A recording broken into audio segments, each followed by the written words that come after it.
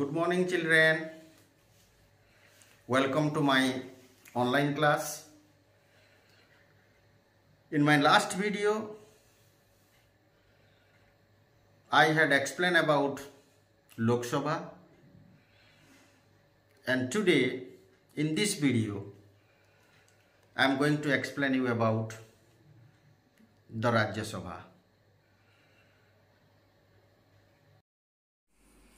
Rajya Sabha. It is the upper house of the parliament. It is also known as the Council of States.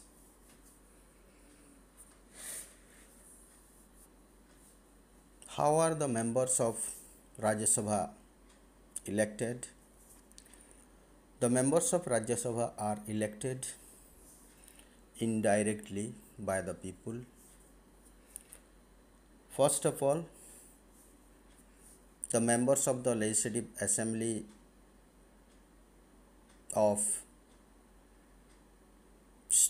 different states of our country, they are elected, and thereafter they elect the members of Rajya Sabha. That's why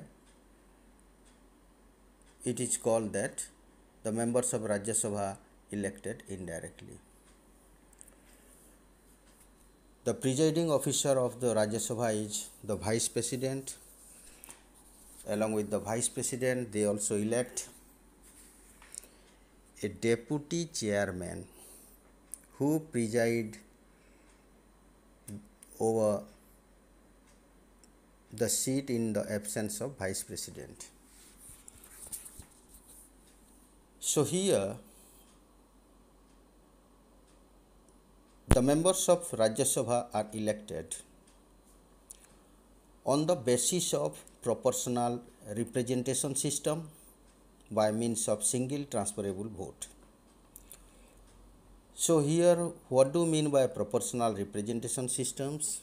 Here, proportional representation systems means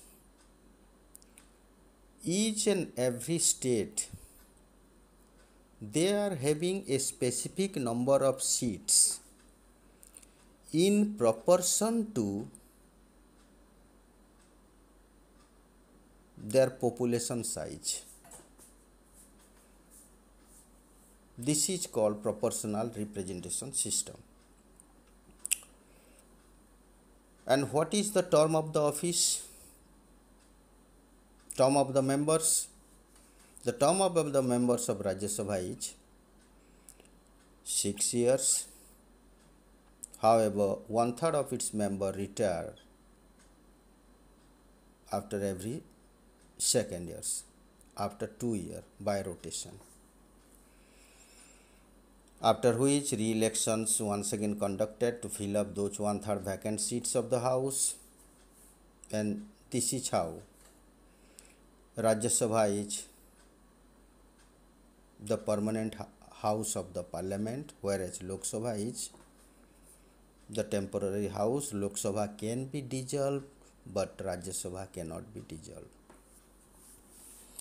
Let us know about the composition of Rajya Sabha. Likewise, our composition of Lok Sabha, here also you have to follow the number game: 250, 238, 12 and 245. The maximum strength of Rajya Sabha is 250 by the Constitution of India, out of which 238 members are represented from different states and union territories of Delhi and Puducherry, and rest 12 members, they are nominated by the President from among the distinguished people in the field of science, art, literature and social science.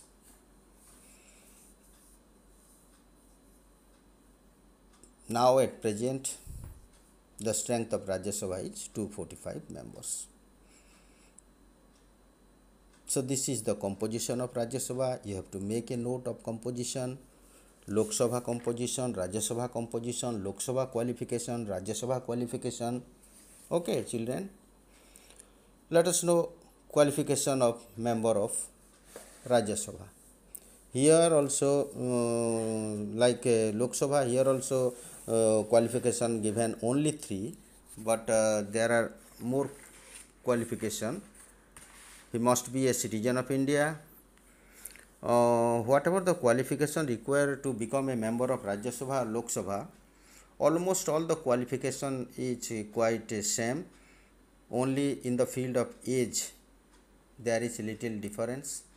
Lok Sabha one, he should be at least 25 years of age, but here Rajya Sabha one, he should be at least 30 years of age. And whatever the other qualifications I have told you when I was explaining you about Lok Sabha, that one also here you have to mention. He must be a registered voter of any constituency of the country.